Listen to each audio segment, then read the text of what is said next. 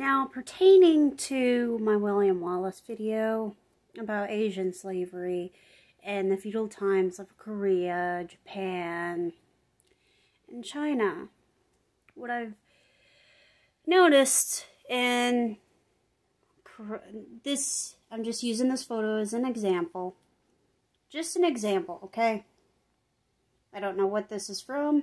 It's just an example. What I've noticed is, through Korean drama, and what I've been reading in my history books, there was slavery in those eras of the feudal times, even in the Joseon era. There's always been slavery all around the world.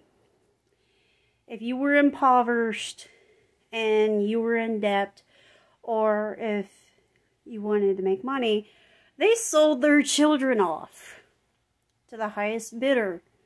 They sold their children off, their women, their girls, their boys. They sold the girls to brothels. They sold the boys to what I would call today, in the ancient era, and back then, to today, call today gangsters of that time, or lords, and they were slaves. The girls were slaves to the brothels, and the little boys would be slaves to the gangsters, and the gangsters of that era, or the lords, would, beat them and make them steal from people on the streets to,